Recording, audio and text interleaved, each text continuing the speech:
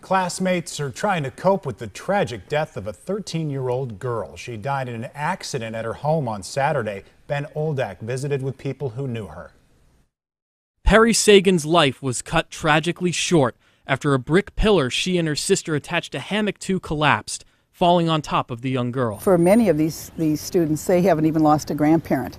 So for them, they experienced death for the first time. So at the prayer service, it was hard on them. Now students and teachers at St. Augustine's Catholic School are grieving her loss. Every child had the same question: why did this happen? How could God do this?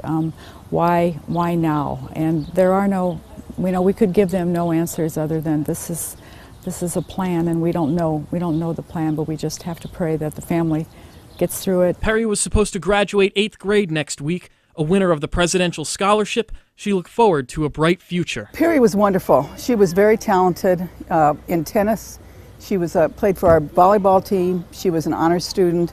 She was a gymnast. She was a dancer. She was in all our musicals the last 3 years. And she always wanted to do the right thing. Now staff are discussing how to memorialize her at graduation, though they wish that there was something more they could do. You would gladly take their place in a heartbeat. They're wonderful kids, and so when something happens like this, you just wish that you could just exchange places.